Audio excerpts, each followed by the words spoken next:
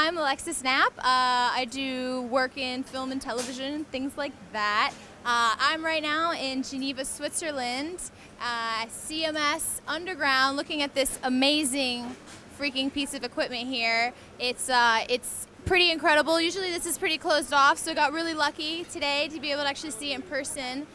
This thing shoots particles at an incredible rate, so they can collide and discover new particles.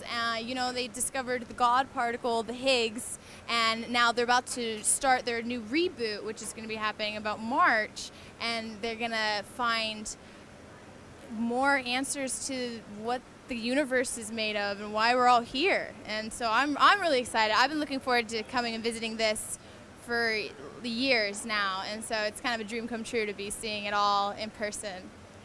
Science. Oh, I'm actually wearing my science shirt today. So yeah, we go. Go science, man.